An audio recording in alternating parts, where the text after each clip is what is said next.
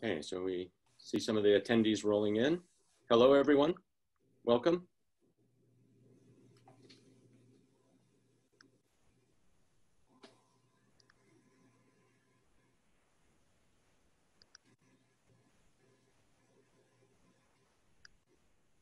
It's really nice to see so many repeat attendees. Representatives from Wake Forest,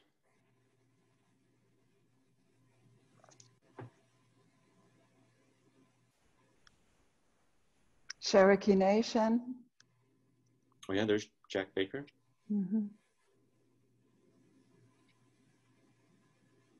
Special welcome to Dr.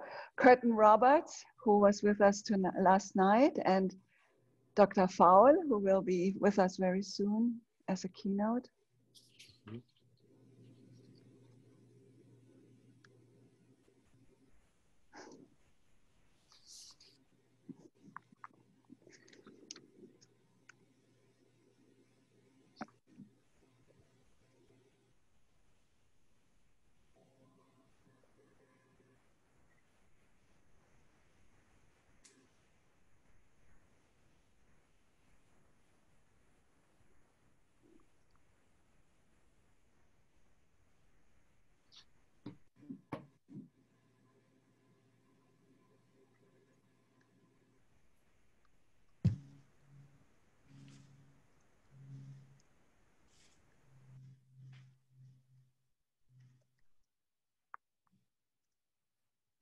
So welcome to our Saturday conference session. We would like to welcome everyone here and introduce the conveners.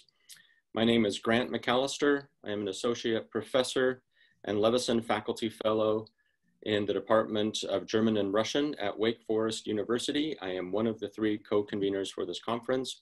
Welcome to today's first session for the morning, and we're very happy to have you with us.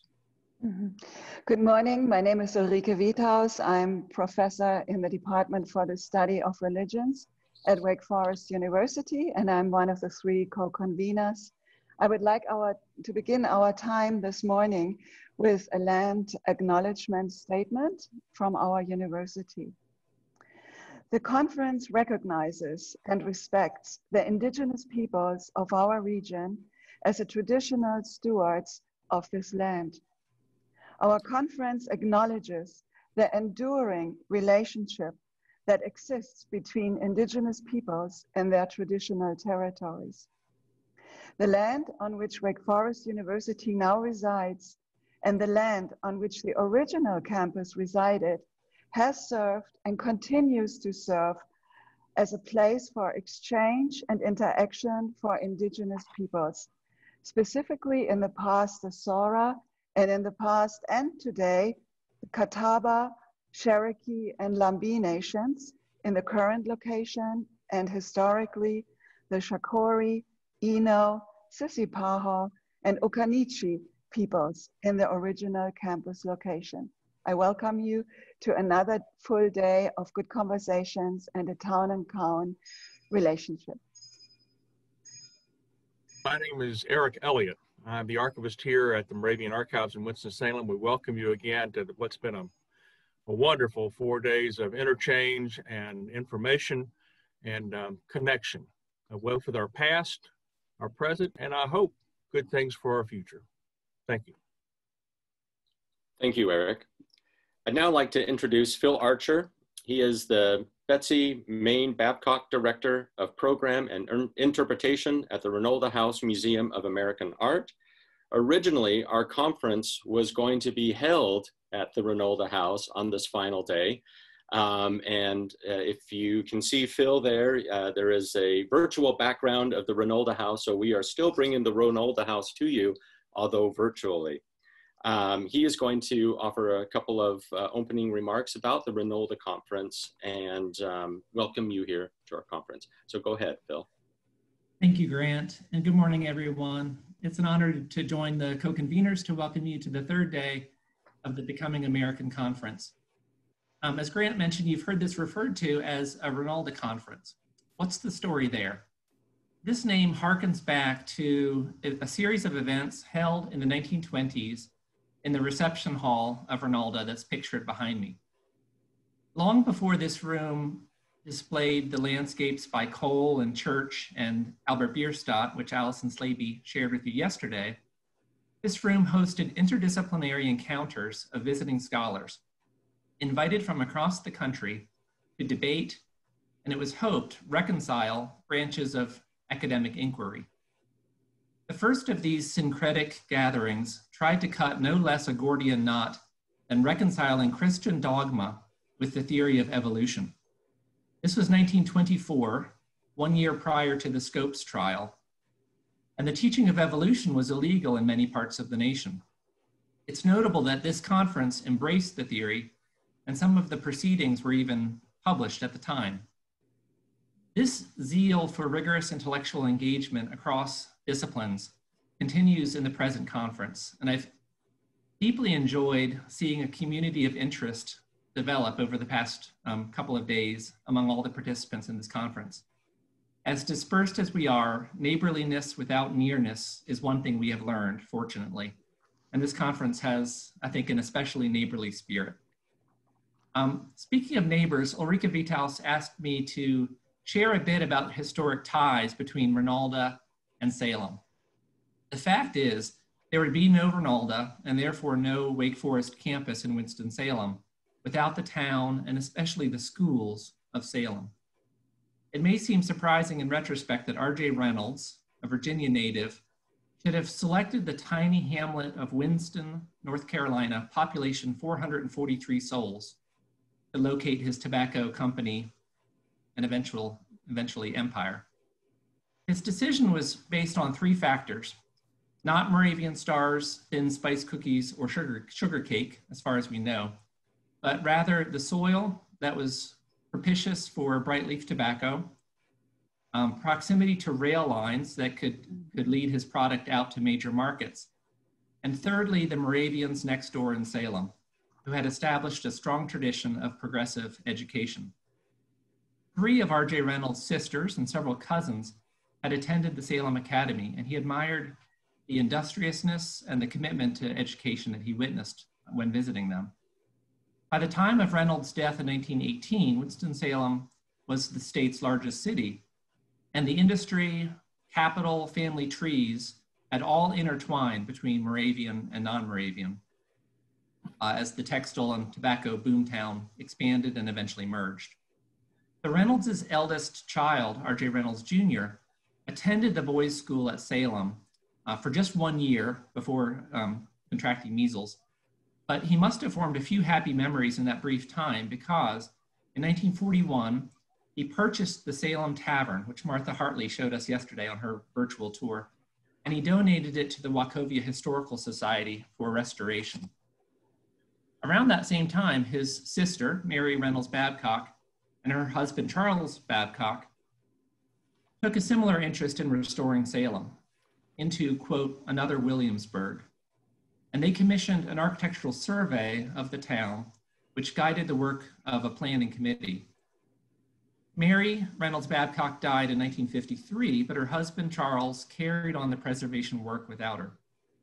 Old Salem's founding president, James Gray, named Babcock as the person primarily responsible for Salem becoming a museum of Moravian history and culture open to the public, Salem reborn as Old Salem. There is every indication that the Reynolds heirs recognized that the tobacco company would not have taken hold or taken off without the support of the Moravian citizenry. And they demonstrated their indebtedness through historic preservation. Preservation is, of course, one ingredient of a community's awareness and appreciation of its history. With programs like this week's conference, community learning is deepened through confronting and understanding the past with greater nuance and complexity, including the legacy of crimes against humanity. These fresh re-examinations provide a necessary and healthy counterbalance and extension to historic preservation.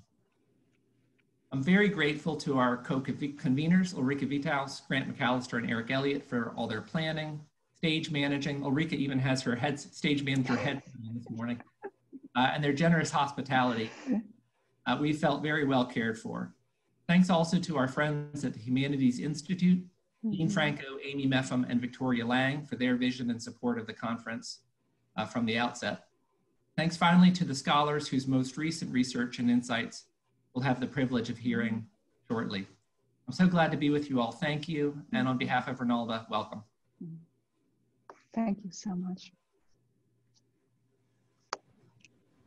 Grant, you are muted. Huh. Thank you. I think I've got it now. Let's see, someone was trying to share a screen there. So I'd like to welcome everyone to our conference and talk a little bit about the title. The title of our conference is Becoming American, Moravians and Their Neighbors, 1772 through 1822. I would like to do this to begin our final day of proceedings. And I'd like to start with a quotation that directly engages the first part of our conference title, namely that of Becoming an American. Quote, "It was finally decided to sail, and about 10 o'clock the anchor was lifted while we prayed earnestly that it might not be dropped again until we were safe in a harbor in our fatherland," end quote. The statement is from Ludwig David von Schweinitz in the year 1812. The word fatherland might not initially seem that unusual. However, it belies a critical shift in attitudes about national identity taking root in Salem Moravian culture. The word fatherland does not appear in the Wachovia diaries until this statement in 1812. Initially, Moravians professed no loyalty to any king, region, or state. According to Gisela Mettler, Moravians, quote, saw themselves as part of a worldwide community, or Reiches Gottes, an empire of God. But in Salem in 1812, that changed. We would like to know why. The other half of our conference title suggests that the answer lies in the figure of the neighbor, itself a complex signifier implying both kindness and competition, dominance and subjugation. In cultivating their existence, Moravians scored the land with plows and palisades and demarcated a neighborhood of inclusion and exclusion, both physically and conceptually. Understanding how an ethically fraught interplay of cultures within this space led to a proclamation of national identity is the challenge that inaugurated our conference and the subsequent discussions therein. We have asked Jon Sensbach to join us today to summarize our thoughts and to present to you a window into our morning discussions and deliberations about this problem. So without further delay, I'd like to introduce to you Jon Sensbach, and he will then provide a summary of our morning deliberations. Jon Sensbach is a professor in the Department of History at the University of Florida. He received his PhD in 1991 in early American history from Duke University. He teaches courses on early America, the Black Atlantic, the Atlantic slave trade, colonial America, and the American Revolution, among several others. I just kind of picked from the large list that he has. Professor Sensbach has been an NEH Fellow at the National Humanities Center and an NEH Postdoctoral Fellow at the Omohunduro Institute for Early American History and Culture. His most recent book is Rebecca's Revival, Creating Black Christianity in the Atlantic World. He is also the author of A Separate Canaan, The Making of an Afro-Moravian World in North Carolina. And I think many here in this region are very familiar with that work. He is also the co-author of The New History of the American South, forthcoming from UNC Press. And he's an author of many other books and articles. So without further ado, welcome, Jon. Thanks very much. Okay, all right, sorry, I'm gonna have to, as feared, I'm gonna have to open my other screen.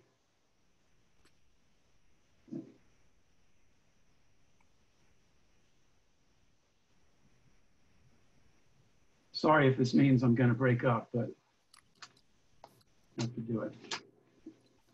Well, first of all, thank you for that introduction, and thank you for to the conveners, first of all, for hosting this conference for conceptualizing it and for moving so adroitly in these perilous times to this different format. And you've managed it very well indeed, and everything has come off extremely smoothly.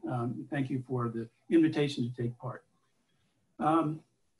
What I'm going to do is to offer some general conceptual ideas that can help perhaps frame our discussion, and then I'm going to very briefly summarize each of the papers that we've listened to over the past couple of days, and I'll pose some questions to the presenters, and then we can open it up to whatever format the discussion will take.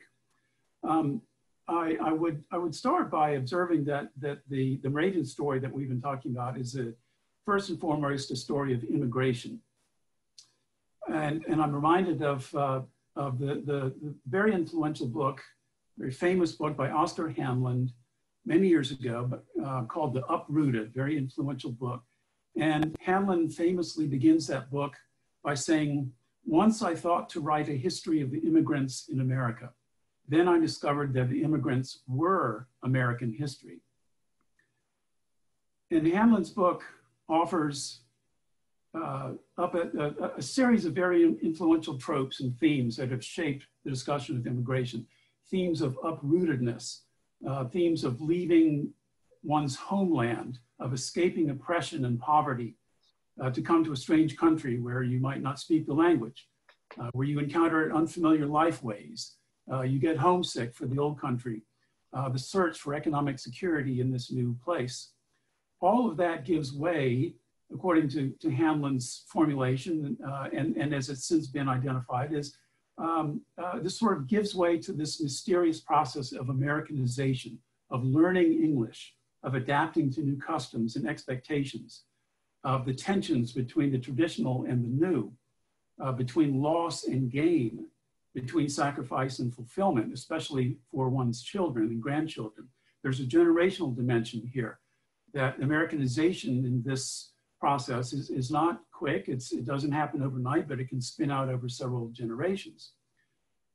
The story of immigration, therefore, immigration history that is preceded from these assumptions is generally one of progress, of assimilation and transformation, of the untethering of the self in a new world of freedom and possibility, the gradual letting go of old ways to embrace the better life and democratic ethos of this new place called America.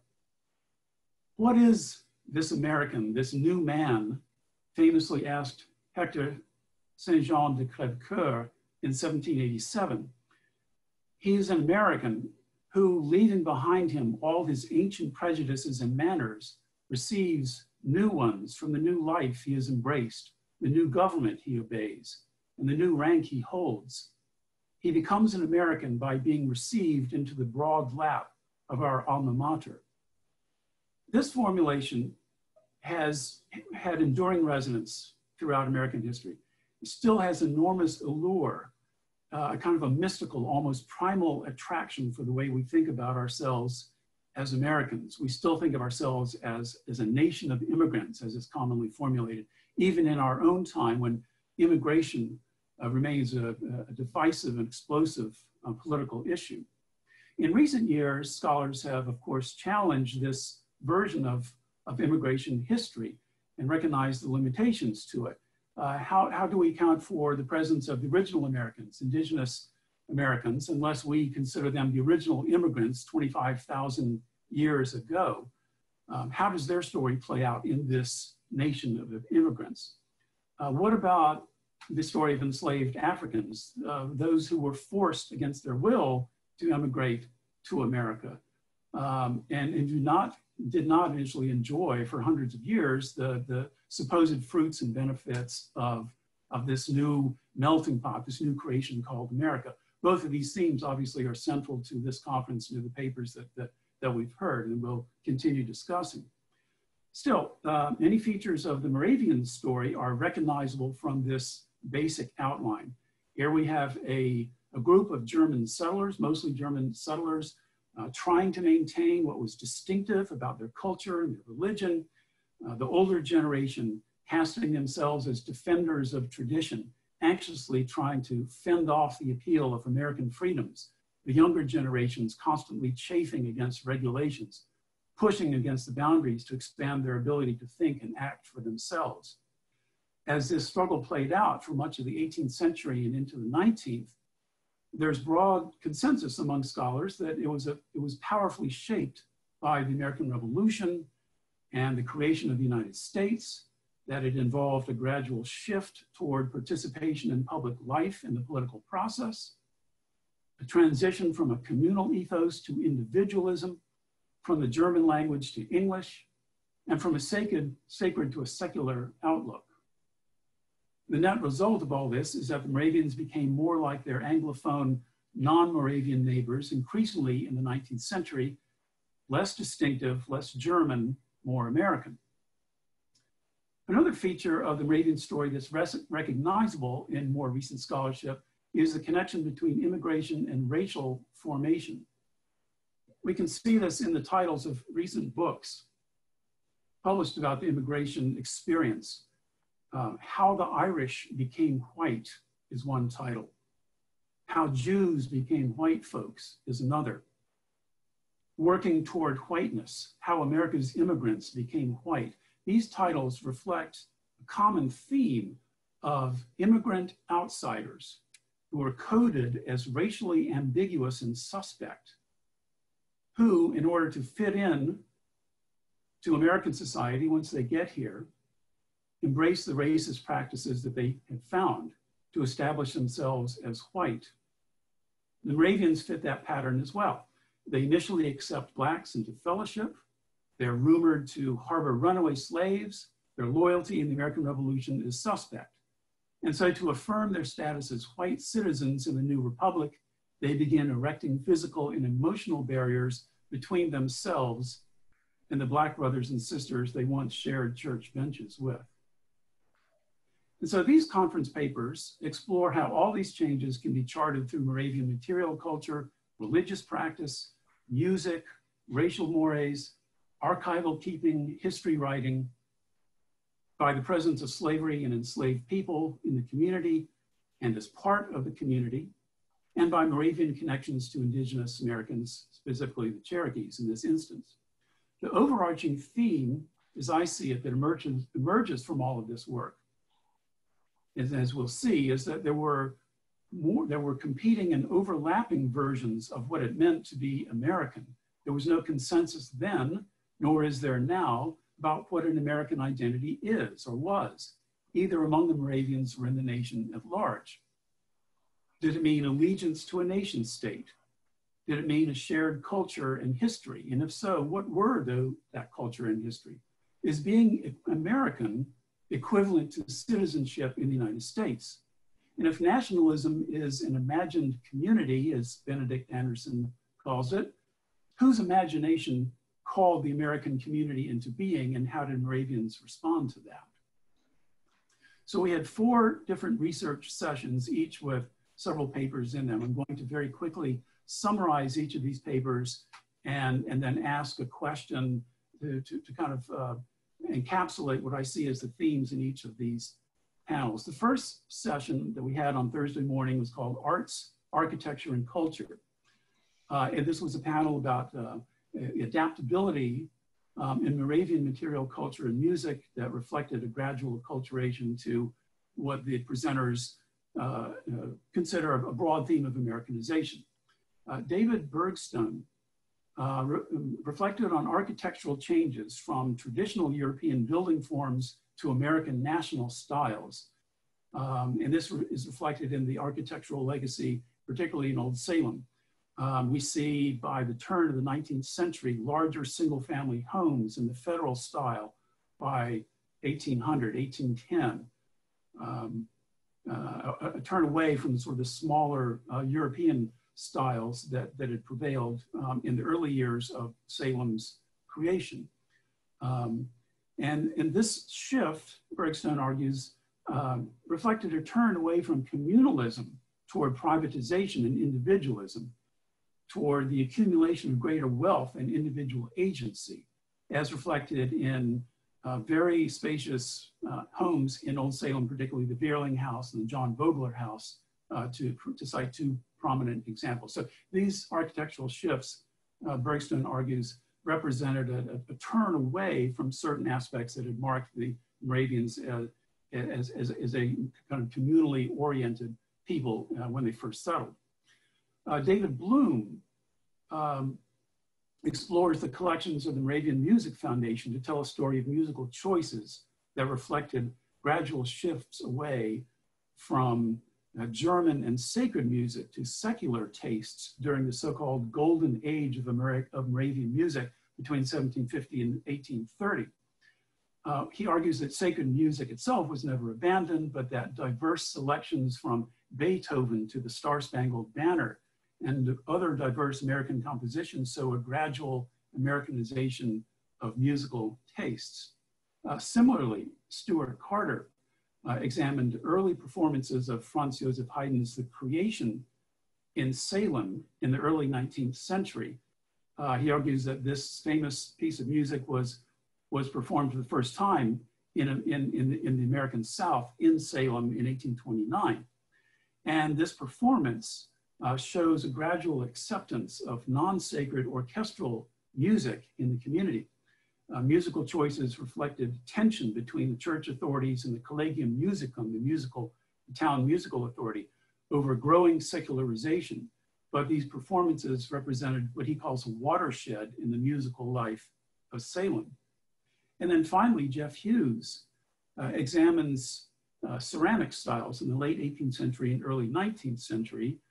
He asks, in what ways did Americanism become acceptably Moravian? And he explores this dichotomy through ceramic styles. He argues that the assimilation of English ceramic styles into and alongside German styles by well-known Moravian potters such as Rudolf Christ represented a turn from traditional Germanic coarse earthenware to more refined stoneware valued by non-Moravians in the region. And this adaptation shows a willingness to change for practical reasons and therefore a shift toward Americanization. We see in these papers the synthesis of styles and tastes in material culture and music that present evidence of a gradual shift toward Americanization, but they also blur the lines between what was German, American, and Moravian, and between the sacred and secular, making it difficult to distinguish what was what.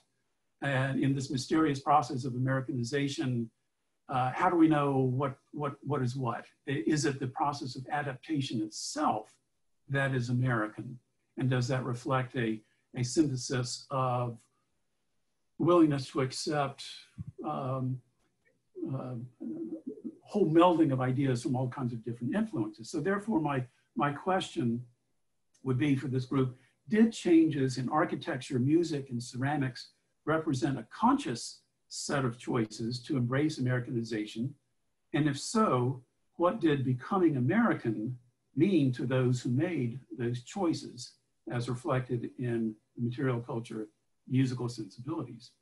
By the way, I'm reminded of the magnificent recent article by Rachel Wheeler and Sarah Irely, who reconstruct Mexican Moravian 18th century hymns, and the fact that this represents a different kind of Americanization, a different context by Indigenous Americans, but the fusion of musical cultures, it represents this kind of adaptation, this kind of reformulation by a different group of Americans. And we might see a similar kind of thing in a different context in the North Carolina Moravian settlement. Session 2 was called Religion, Gender, and Economics. And this panel reflected broadly on the way religious changes, economic and gender changes in the late 18th, early 19th century reflected this broader pattern of what they see as Americanization. Craig Atwood grounds our understanding of the Wachovia settlement in the original vision of Count Zinzendorf and August Spangenberg, namely an apostolic utopian settlement, a so-called city on the hill, as Spangenberg called it, where individual free will was sublimated to the demands of the community, where Moravians could practice their faith free of outside influence and yet survive by establishing economic relationships with those same non-Moravian outsiders. Within just a few years of the founding of Bethabara, Bethania, and Salem, this vision collided headlong with the American Revolution, which generated massive social changes that by 1820, Atwood argues, meant that the North Carolina settlement had become more American than Moravian. Grant McAllister examines the famous Moravian Easter sunrise service that evolved between the late 18th and the early 19th century from a small community gathering to a large public event open to throngs of non-Moravians. So many non-Moravians attended that in fact some years the Moravians themselves had to simply abandon this as in their original vision for it. This practice meant that the litany changed from German to English, reflecting a growing Americanization of the Salem congregation. He argues that the growing presence of the female boarding school in Salem, which drew non-Moravian students from a broader region, was influential in this shift. And it also reflected growing racial segregation within the Moravian community, that African American worshipers who would have wanted to attend the Easter sunrise service were held apart and segregated away from it. They were in this process of being defined as emotional and physical others, this separation that we began to see in the early 19th century. Jake Ruddiman traces Moravian storekeeper Traugott Baga's history of the Moravian involvement with the American Revolution. He describes the Moravians' early desire to be seen as neutral in what was effectively a violent civil war in America, the American Revolution, their uncertainty, their helplessness, their desperation during this time as the violent conflict swirled around them. But Baga, in his retrospective of the Moravian turmoil during these years, written some years after the end of the war, described a turning point in the Moravians' involvement in the revolution when they found themselves without political support in the revolutionary state government of North Carolina, which caused them to make the crucial decision to become involved in politics and accept citizenship in the revolutionary state. And he concludes that learning how to pull the levers of power for themselves was part of the process of becoming American. Larry Tice explores the ways in which Wachovia absorbed, reflected, attempted to deflect challenges to their religious ethos, to their influence within their own region. He reminds us that Wachovia was very much a local settlement in a specific place in North Carolina, but at the same time, the Moravian community was an international religious community that interacted with such luminaries as John Wesley, George Whitefield, George Washington, and Benjamin Franklin. And he brings out the aggressive spread of the Methodist movement throughout the early republic and in the Wachovia and central North Carolina region itself that spread the Methodist movement that threatened the Moravians. The famous itinerant preacher Lorenzo Dow preached just on the outskirts of Wachovia, held staged emotional camp meetings nearby that proved very alluring, particularly for younger generations of Moravians, some of whom began defecting to the Methodists. So the allure, the emotional appeal of Methodism proved too hard to resist. And so therefore, this complicated the Moravians' relationships with Fremden, the outsiders, the strangers around whom and with whom they lived. Riddick Weber explores the evolution of the Salem Single Sisters choir. By the late 18th century, some sisters began chafing under choir and community regulations. Communal life seemed to them an intrusion on their individual selfhood. They began demanding the autonomy to choose their own marriage partners. And though many single women continued to live in the choir, the sisters became, as he sees it, less a voluntary association of young and unmarried women, banding together for mutual support. All of this points toward the Unity Synod of 1818 within the Moravian Church, more broadly construed, the international unity. That synod allowed single members to choose their own spouses, and concessions that historians have recognized as a crucial milestone on the road to Americanization. And so the question I would ask of this group is, did Americanization involve a conscious rejection of that which made the Moravians distinctive in Zinzendorf's and Spangenberg's original vision, or did it involve tailoring that vision to new realities? In other words, did they still think of themselves as distinctively Moravian, even as they became American? And if so, how? Session 3 was called Moravians and Their Neighbors, African American and American Indian Relationships. Martha Hartley provides an overview of African American settlers population in early Wachovia. She describes the necessity of labor in the building of the Moravian settlement, turned to enslaved labor, but the fear that slavery would corrupt white brothers and sisters, and so regulations were designed to limit slavery in Salem itself. Still, enslaved people were found in trades, crafts, agriculture, domestic service throughout the settlement, making this an unusual African-German settlement in early America. By the 1820s and 1830s, growing pressures from private citizens to relax the regulations reflected growing privatization, with the result that by the 1840s, these restrictions were lifted totally. And on the eve of the Civil War, as Martha's ongoing work with the Hidden Town Project is revealing, there were at least 160 identified people of African descent within the town of Salem, making it a substantially large urban African-American population. Rowena McClinton explores the Moravian mission among the Cherokees of Spring Place, Georgia. The pressure on the Cherokees to Americanize by accepting Christianity, capitalism, English language, represented a kind of cultural fusion that Christianity was absorbed by at least some Cherokees alongside indigenous beliefs, which survived and endured along with or beneath or within Christian forms of worship. Some Cherokees became slaveholders and plantation owners, representing their cultural assimilation into what they perceived as a growing mainstream of American capitalist and cultural ways. They adopted their own constitution based on the US Constitution.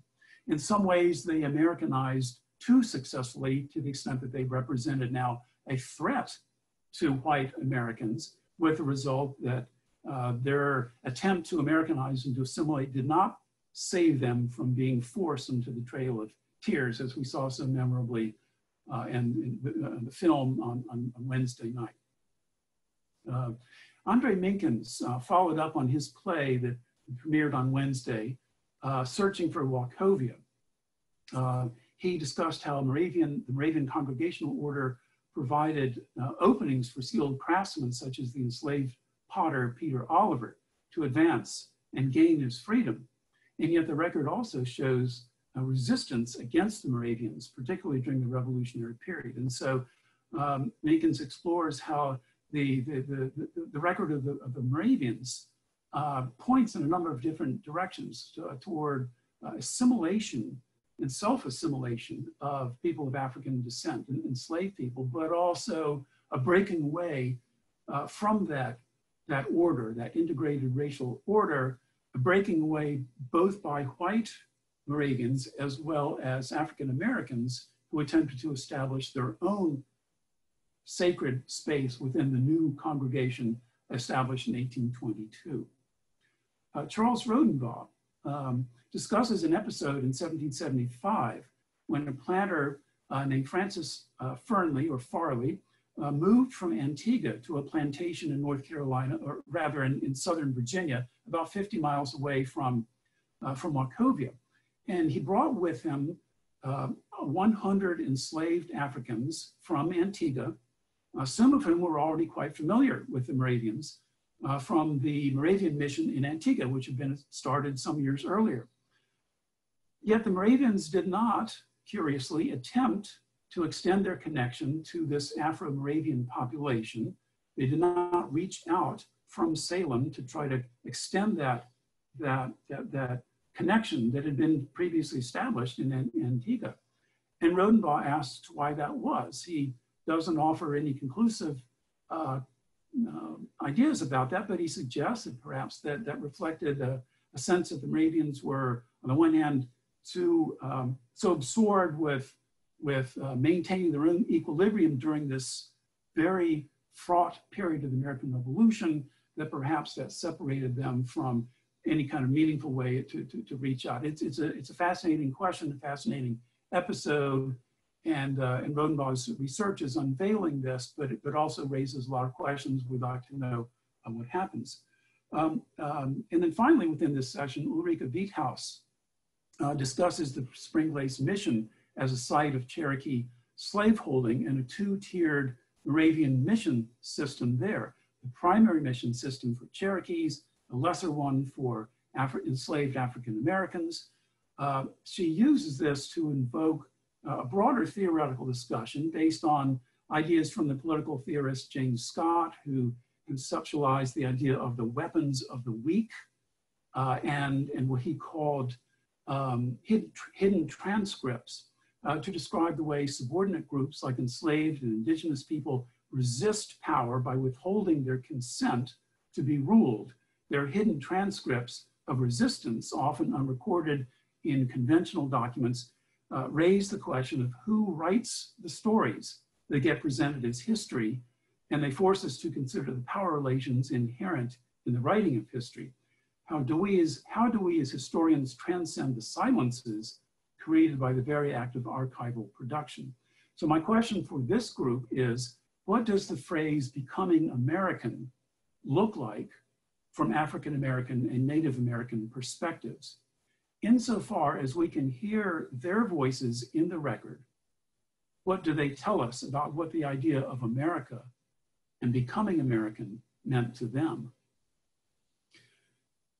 The final session, session 4, new insights from the Moravian archives.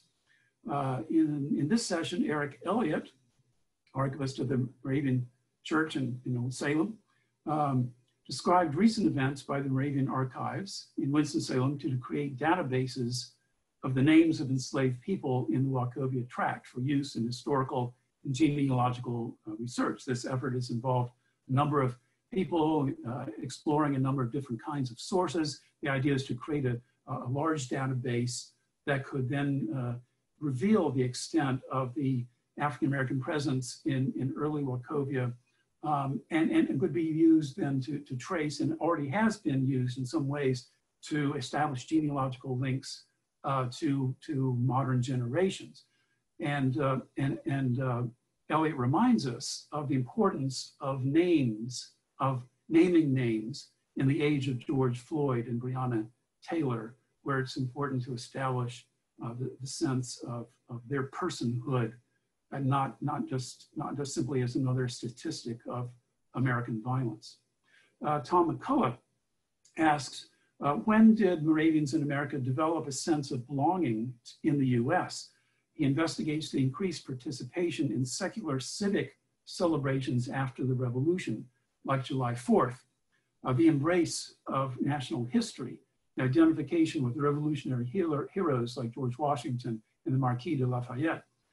Particularly among younger Moravian generations, they identify with national consciousness, increasingly by the War of 1812. And this rise in national consciousness, he argues, spiked by 1826, coinciding with the 50th anniversary of the Declaration. And so therefore, he argues that this increasing identification with American civic culture is another index of Americanization among the Moravians.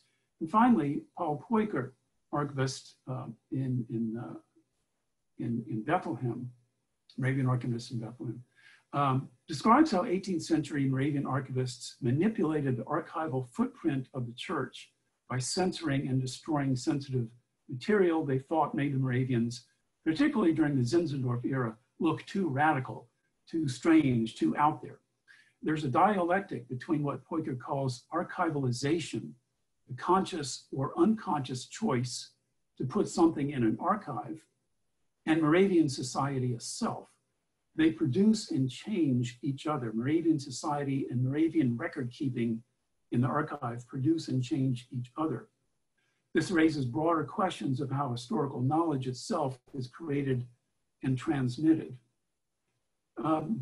Broadly speaking, my sense of having worked in Moravian archives now for 30 years and more, in Herod, in Salem, in Bethlehem, it is that while we can talk about archival silences and distortions and manipulations, of course, that's generic to any archive. But there's something fascinating about Moravian archives. Yes, they're full of silences, but when I go into an archive and I start looking at Moravian records, I find them raucous places. They're boisterous. They're full of people shouting at me from the 18th century, yelling at me, you know, look at this, listen to these voices. Hear the ones who aren't here, but hear the ones who are and who are telling us stuff. And it's up to us to find out and to interpret what they're telling us. And I love that. I feel that it's incumbent on us not to be thrown obstacles by the silences, but to find ways to try to transcend them. And that to me is what the unique challenge of the Moravian Archive Project is. And so therefore, I would ask this group, where does archivalization meet Americanization in the Moravian Archive? Where does archivalization and meet Americanization in Moravian? The conscious choice to create and curate an archive, how does that help us understand the way Moravian archivists in the 18th and 19th century saw, perceived, and manipulated the changes that were going around them toward Americanization? And that, my friends, is all I have to say. And so thank you for your patience. And I pose these questions to you and invite your reflection, your discussion. Thank you. Thank you so much. Thank you, John. That was an amazing task that we had given you, and you did a wonderful job summarizing not only the theme, but also the papers, and presented some really good questions for the groups to think about. We have invited 4 representatives from each of these groups, and I would now like to give each representative an opportunity to respond to the questions that John asked. And we will probably just go in order of the sessions. And so we'll start with session 1 on art, and the representative for that is David Bergstone. So David, would you want to go ahead and try to offer an answer? Well, we can talk about this for a long time. I had some initial thoughts, though, just, you know, in John's questions about, you know, was this, I think, a conscious decision, some of these changes we're seeing as we're looking at the cultural aspects of it. I have to think, though, the issue that even though we talk about this being the backcountry and the Moravians were isolated here, they came from a much broader worldview and were traveling all over and had all this, you know, they were reading contemporary newspapers about the 100-Year War and discussing that in the boys' school. So we know, even though they were this little group that were trying to isolate themselves, they still had a much, I think, broader view of what else was happening around them internationally, not just simply their, you know, immediate neighbors. So I think there's maybe a slightly different viewpoint that they may have had than you might have found, you know, further down the road. Although it sort of struck me as I was thinking about that, you know, we talk about their neighbors also being the English and the Irish, Scotch Irish, and, you know, other German communities nearby in Guilford County even. That the organization, you know, is at that time period is also largely religious, which I think is another interesting component to discussing how they were self-aware, because they were basically organizing themselves largely by religion at that point. And that's something I think we have a harder time thinking how their viewpoint of, you know, what they were was a nationality as much as it was what the religious, you know, association was. I think that's maybe something that impacts some of this as we talk about how the music is adopted or changed and how they're using that, and, you know, that they're organized by religion. So I think there's, you know, there's all these, you know, it's obviously more complex to discuss. Another thing that struck me too, you know, we know they had local libraries, and there's attempts throughout to share that and have, you know, discussions with within the community about these other sources. And the town was also very distinctive, I think, in terms of not being as insular, that it didn't attract people for other reasons, economic reasons. People came to town to buy trade goods or to have a bank, to deal with money, cultural issues. They're coming here to hear the music or to, for an education. You know, we see that has sustained itself through generations, even to the present. I mean, as Phil pointed out, Wake Forest. You know, why is it here? Why did Reynolds come here? School of the Arts, first arts council in the country, was all here in Winston-Salem because of largely that Moravian attitude towards culture. So I think there's, you know, strong connections throughout that. Even talking about the insular nature of Salem, you know, there was a much broader worldview, I think, going on, and there are connections that we see through all the, you know, in our session, especially the culture and architecture. Does that address some of John's questions for us? That's great. Is there anyone else from session one who would like to offer any additional comments to David's?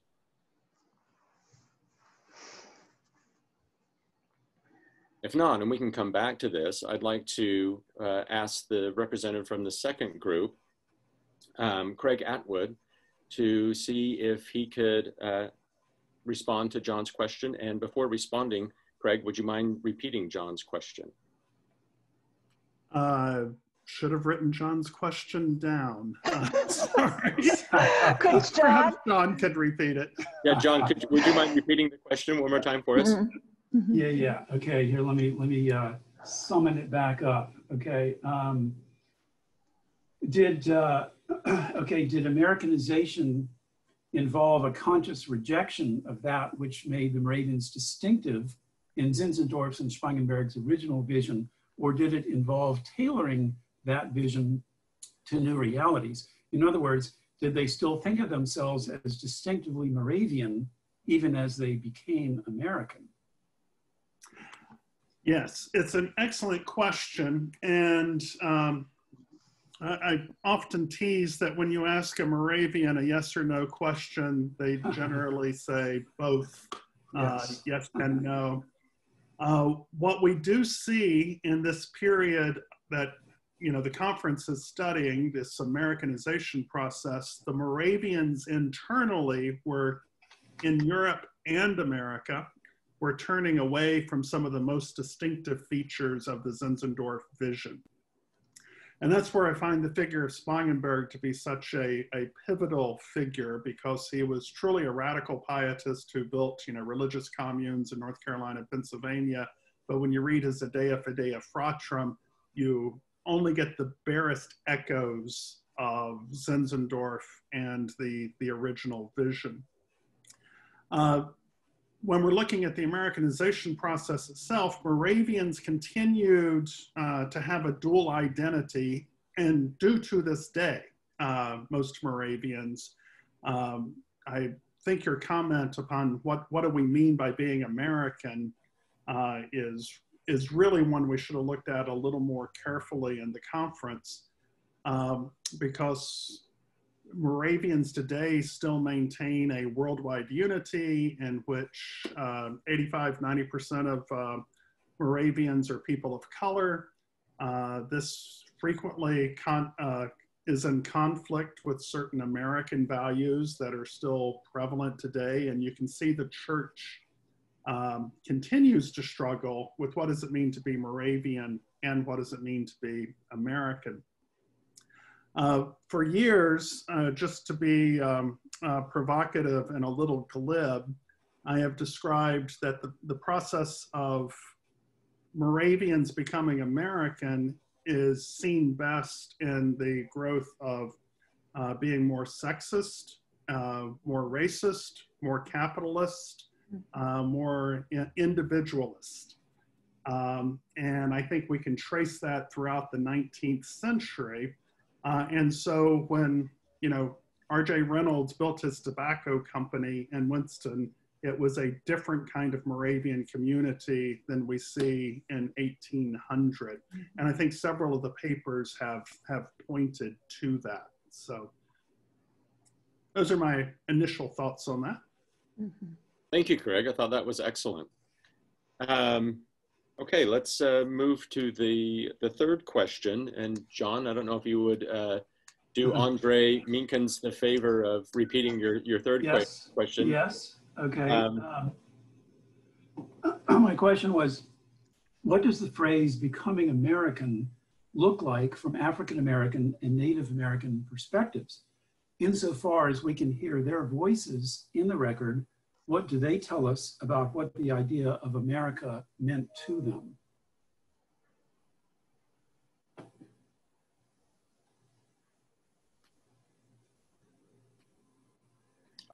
Andre, it looks like your microphone is muted here. Let me.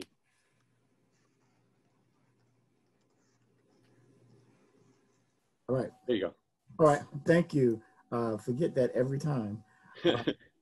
But the records, first of all, seem to indicate that in describing how African Americans were viewed and pictured via the writings, you can see both rebellion and acceptance. Those that accepted, even after running away once or twice, those who accepted eventually became what was considered model citizens and were able to be representatives of the Moravian faith and church for the enslaved Africans overall. And then, but you had those who were immediately sold or sold as soon as possible if they could not reconcile what the Moravians seemed to be deemed to be acceptable behavior. And then you could see also on the Cherokee end that there was a real need to want to help the generations coming up behind them by allowing them to be, quote, civilized with learning how to go to school and to learn those things that were deemed European, taking on a lot of the personalities of the European, dress of the Europeans, and to see that ultimately caused their demise because of seemingly, as you mentioned, John, being too like a threat, that their constitution and that their resolve may turn into something else. And plus, the Georgians wanted the land when it came to on the Georgian side.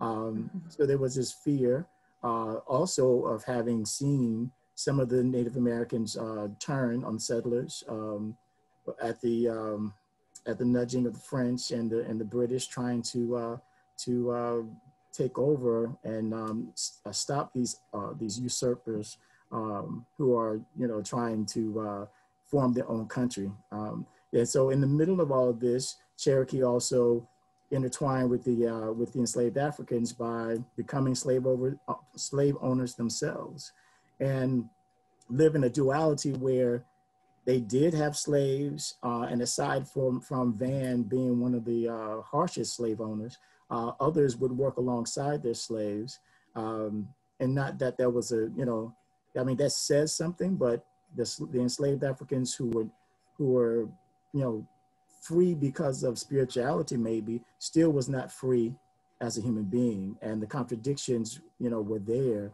and were huge contradictions. And watching how someone who would call on the blood of Christ to be, the sole release of sin, and have someone live a life that is full of peace and joy, watching and listening to that, but not living that peace and that joy, could really create a dichotomy that allows for some enslaved Africans to be totally resistant and others to give in.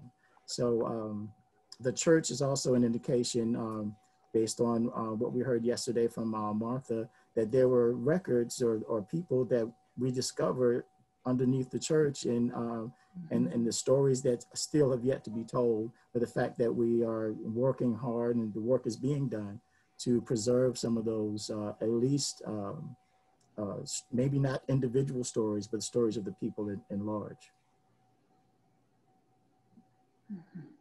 Thank you, Andre. That's great. Okay, so we'll move on to the fourth representative, Paul Poiker. And again, John, if you would be so kind to repeat your question. I can indeed. Okay. Well, going off of the phrase that Paul introduces us to, archivalization, namely the archivalization, the conscious or unconscious choice to put something in an archive. Where does archivalization meet Americanization in the Moravian archive? In other words, how did Moravian archivists and their record keeping reflect or shape the process of Americanization, if that's what was going on in the 18th and 19th centuries, and how do we see that in the record? And this dichotomy that Paul described between Moravian society and Moravian record keeping about that society shaped each other. How do we see that in the context of Americanization? Right. Well, I think we might want to take the concept of archives a little wider and include the collections of objects that were created in the 19th century, the museums, the Young Men's Missionary Societies, both in Salem and in Bethlehem, starting to collect objects that were thought relevant to the history. For example, here in Bethlehem, they preserved the Pulaski banner that was made for General Pulaski, and photographs were made of women recreating that banner wearing Moravian garb, and I think that's a very tangible connection between the revolution and Moravian history, intentionally created. The organ from the Brethren's house made by Tannenberg was preserved, and the story that you hear when you see the organ is always that General Washington heard the organ play. So the objects are preserved and also linked with an American identity. In collecting materials, books, for example, Moravians began to collect a lot of books from the ancient unity. Huss, the Bohemian Brethren, Comenius. During the 19th century, that aspect of Moravian history became much more important in an intentional reorientation of the church away from the German link to an older history that was not part of the German identity of the church, but transcended that and made the American Moravian church less German, less dependent on an authority in the old world. I think that also has to do with modernization, Americanization, a greater sense of independence from the older roots. And then a third aspect I see in the historiography, how Moravian archivist historians are writing about the history. They begin to explain away certain aspects of Moravian history that they don't understand, like the choir system, which was perceived as non-American, the communal system, very un-American, to share property with one another. And people stopped understanding the theology of the Moravians, the devotion of the blood and wounds of Christ. And I see all those are aspects of a changing community and a changing interpretation of the history. They did not throw away records. I can tell you that in the 19th century, they did not throw away records anymore, but they added and they stressed in the collection what was thought to be important. Thank you, Paul. I think that's really interesting that in the process of becoming American, they actually went even back further in order to find some origination story, a narrative that did not connect them maybe to a culture, German culture, that conflicted with their concept of being American, and that this older concept actually allowed them to be American and Moravian at the same time. Very interesting. Yeah, Craig, please. I think one thing that is really helpful is to see that this is actually happening with Moravians in Europe as well. It's not simply an Americanization process, but we see over the course of the 19th century, German Moravians becoming much more nationalistically German. The British province, which included Ireland, is wanting independence away from unity control. And part of what I find really interesting about this post-Zinzendorf period is trying to discern how much discomfort there was with the Zinzendorfian ideal even before he died. And just, you know, and when you read the polemics against the Moravians, they really focus on some of the issues of this conference, which is, you know, fear of Moravian work with Native Americans, fear of Moravian work among enslaved people, the fear of the communes, fear of the gender norms in the Moravian church. And we see that globally, not just in what will be the United States. Yeah, absolutely, Craig. And I think it's also important to recognize the 19th century as a period of nationality, or the development of national identities. Germany didn't even exist as a nation yet until 1871. And so, you know, that idea of a supranational pietistic group is potentially easier for a group when they come from a region that does not have a unified nation yet. Very good points. Does anyone else from the sessions want to offer an answer? And if not, then what we could do is move directly to the Q&A portion of this session. The answer is yes. Okay, go ahead, Larry. I'd like to offer a slightly different response on questions, and just to provoke our thought a little bit. I would argue that it was between being Moravians or being Americans. I would argue that that it was a question between Germans or American, and I actually think that the Moravians in Wachovia ended up being more German. Their German characteristic outweighed their Moravian characteristic, and I would argue to support that there was a transition from being internationally oriented to being locally oriented. It's just a pragmatic manner. If you want to keep Wachovia land, you've got to deal with issues locally. And as far as Moravian liturgy and church practices, again, the Moravians had to become very practical and turn to preaching as a method of surviving in the American environment, and also using their greatest asset and from their liturgy is the sunrise service, which became the most popular attraction from the 18th century down to the present as the way in which other denominations by Moravians. And then switching from German styles in terms of architecture and good to what sells locally. And then also the conundrum about the Moravians adopt practice of slavery. That's one that just is very difficult to deal with conceptually because of the history of Moravian love of people and so on, is that there limited labor supply in Wachovia, and the Moravians did exactly what other people in North Carolina did with a limited labor supply.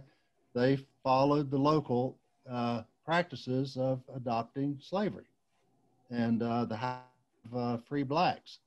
So I would argue that they were extremely Germanic, and they became very practical and pragmatic of being able to live in this area, so that their German character was much stronger than their Moravian character. Mm-hmm. Okay, thank you, Larry. That's really something we need to also go perhaps more deeply into it as we move forward. And I would like to shift now, because I'm a timekeeper, a very Germanic characteristic of mine, to be very, very conscious of time. And my co-convener, Professor McAllister, is checking out to prepare for the next session. We decided that we will, bye Grant, see you soon, that we will go close to 11:30 for questions that come from our audience. And then I would like to remind everybody that we also can ask questions after Professor Fowles' presentation. So whatever we don't get to, we can still do it towards the end of our morning together. And again, many, many thanks to Jon for a fantastic summary of our research in progress. For all of you who asked the question, will we be able to read the papers? Absolutely. Our morning colloquia were part of sharing drafts of our research, creating a common platform to share ideas with each other. And we continue this cooperation and collaboration amongst all of us. It will become eventually a book, is our hope, and we will roll out individual papers through our Moravian Studies Collaborative until the book is being published. So stay tuned and stay in touch with us. And without further ado, I will move to our questions. So here's one that looks really very, very interesting. I will read it to you. Can you discuss the political process by which Wachovia became North Carolina and America?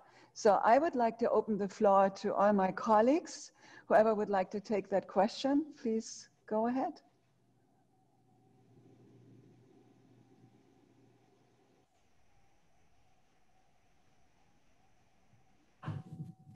How did Wachovia become North Carolina and then the United States? Early on, Wachovia is the name by which the Moravian community knows the area. Politically, it was Dobbs Parish in the colonial government. And so immediately it had to have a political overlay to exist to allow the Moravians their decision-making independence within the colony. Jake Brodeman was talking about the process in a paper he presented this week about being in the room when it happened, when you were allowed to perhaps have a little more independence and not join sides. And it was a conscious decision to be accessible to the conversation, but to remain neutral during the Revolutionary War. So that was part of our discussion this week, and how that, and again, perhaps it was a very practical decision, but it was something that allowed the Moravians to keep their independent identity and yet still be included in the American conversion. I could add to that as well that the effect of the American Revolution was basically to abolish Dobbs Parish as a separate entity, and all of a sudden Wachovia became part of Surry County, North Carolina, and it was just one of the elements of Surry County. So the political segmentation devolved to the county unity in North Carolina. And if I could add, I think part of what's important to recognize about Dobbs Parish is that it is both political and religious, because it was a parish of the Church of England. There were only 4 parishes in colonial North Carolina, 3 on the coast, and then the Dobbs Parish.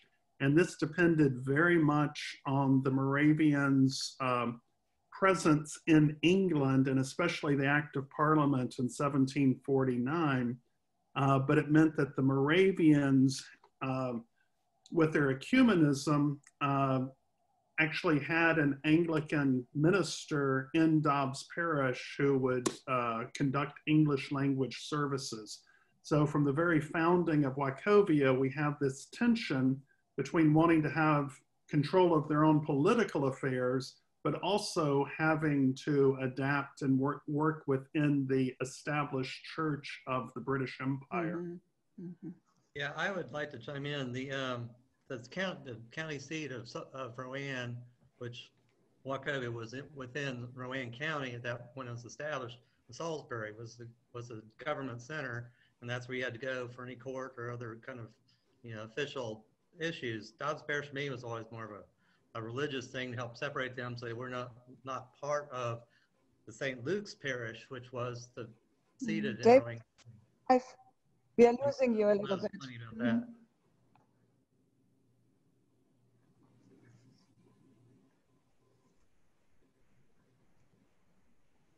Okay, David, thank you. We are lost, at least I lost you a little bit. So I don't know whether that's my internet connection. Can you all hear me? Am I clear? Yeah. Okay, thank you. Okay, sorry, David, that maybe some of us lost your answer. The questions are rolling in. Thank you so much to our community members. Okay, so let me see. Here is one from Mady White, who I think is a divinity school student at Wake Forest.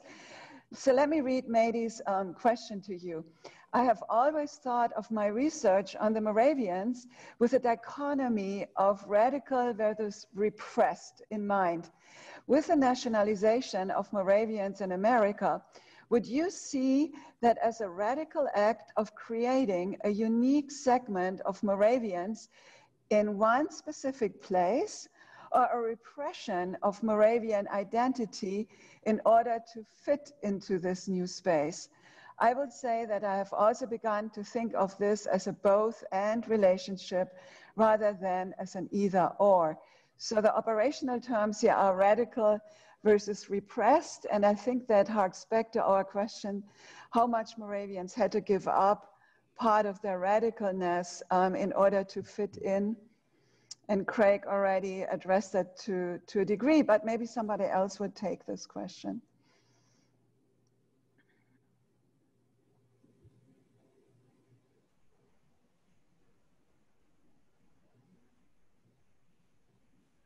Okay, Jake, please, yeah. I was thinking about I think this ties in with some of Paul Poiker's observations about time. There's how people are linking objects of American identity within their Moravian identity. Within this community, how people are remembering experiences and events are clearly changing at different points on the timeline. And so George Washington George Washington heard the organ, that doesn't matter when George Washington is actually hearing it. It is only important in retrospect. It is only important once this other national and patriotic question is being overlaid. When I was looking at Traugott Baggy's historical sketch of the Revolution, it's penned in 1783. It becomes archivally important, I think, because it in subsequent generations, it takes on it becomes an American text. It's not an American text in 1783. Mm-hmm. So I think this question of radicalism and what radicalism needs to be put aside, I think the question becomes who is putting it aside and at what point.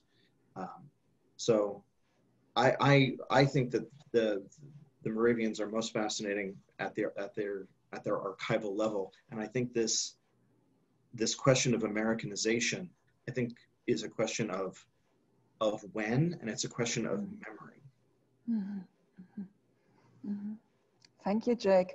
Do we have other presenters who want to add to Jake's comments? Well, I wanted to say that what I found interesting is that there was a time when that 100,000 acre tract was threatened by the General Assembly to be taken away from them had they not proven to be more American in their ideology away from the British. And then they had high hopes of not having to do as much with slavery or with some of the things that became a problem, like in a lot of the journals, the Negro problem and issues with trying to do more of the Cherokee, but because the threat of not being American enough in this area, especially in North Carolina, kept them from being as radical as they could have been. Okay, thank you. So two slightly different answers to this, certainly a conversation that we need to continue. I would like to move on to another question. Here's one from Tom Mann. And Tom asks, how did Moravians use scripture to defend their treatment of Native Americans and slaves? So how did Moravians use scripture to defend their treatment of Native Americans and slaves? I guess I can start first.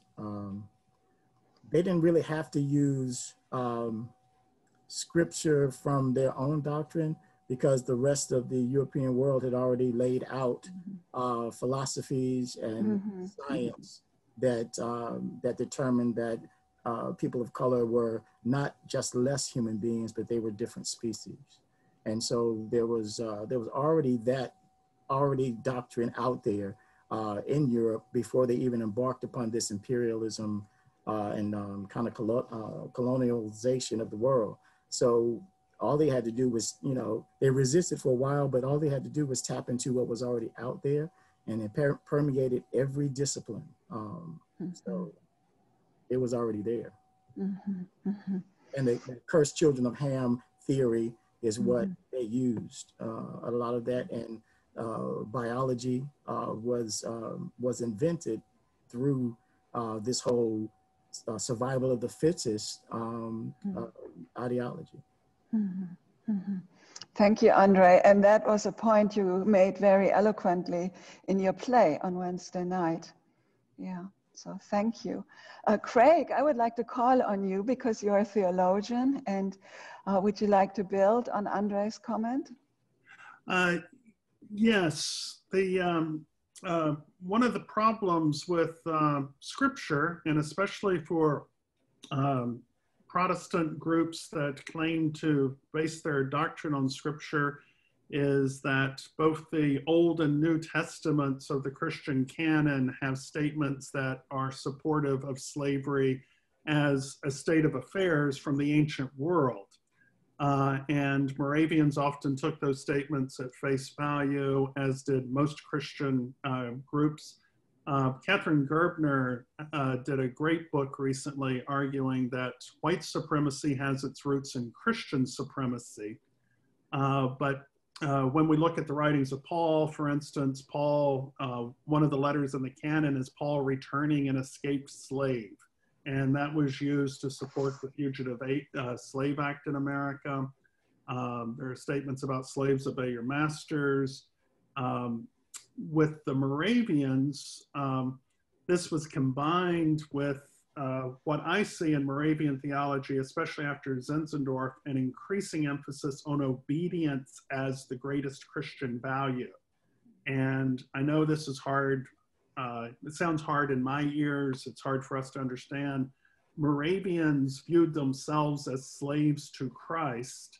And I think they had difficulty recognizing that chattel slavery is an entirely different thing than the slavery in the Bible, than the metaphorical being a slave to Christ, et cetera. And I think what Andre was talking about illustrates how that comes up, that enslaved Moravians were indeed treated quite differently than free white Moravians. It was the Quakers who were the first Christian group to really embrace abolition and emancipation. And it's in part because they were not as bound to scripture as their authority as other Protestant groups, that the living Christ. I really would love to see some research on the relationship of Anthony Benezet, the great Quaker abolitionist, early abolitionist, and the Moravians in Pennsylvania, Christopher Perleus and some others. But Mark Knoll argues that the debate over slavery had a profound impact on American Christianity in general, because you can't just simply say, the Bible says it, I believe it, when you confront such an egregious moral evil in the world. Yeah, absolutely. Okay, so if I may, our keynote from last night, Dr. Curtin Roberts, would add to Craig and Andrew, and after that, Geoff, please. Vinell, can you be with us? Can you unmute? Okay, I don't see that happen. So Geoff, the floor is yours. Yeah, I think John and Martha could also speak to this, but in terms of the acceptance of slavery in Wachovia, the first purchase of an enslaved person, they actually turned to the lot too.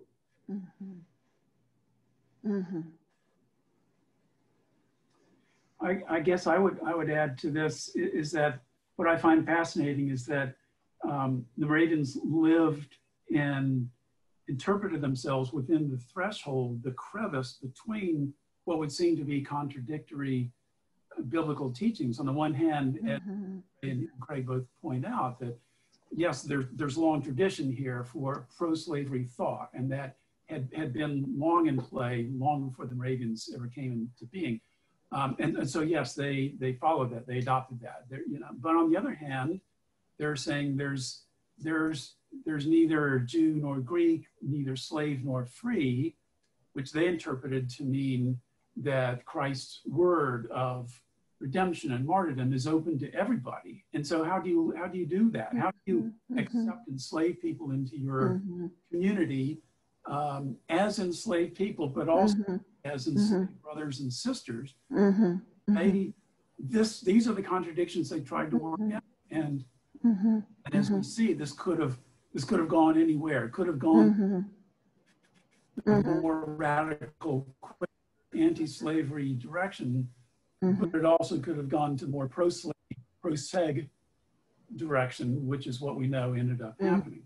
And as I wrote in my paper, Frederick Douglass made that very clear. He distinguished between a Christianity of the land, which is really the Christianity of brutality and enslavement, and the Christianity of Christ, which is a Christianity of liberation, abolition, and freedom. And with that, unfortunately, I have to close out our session. But as you can see, our conference is one step in a long, long, long conversation. This is my vision of a university without borders. We are actively, and I hope respectfully, engaging with our community. We are trying to heal the past, to move forward, and leave an academy for the young generations to come after us, in which we show respect to all.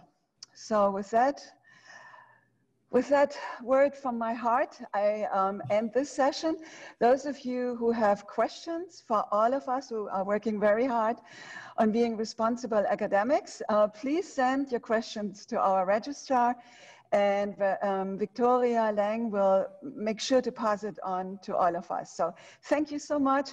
Join us to our concluding keynote. So glad you're with us, and see you in a few minutes. Auf Wiedersehen. Thanks.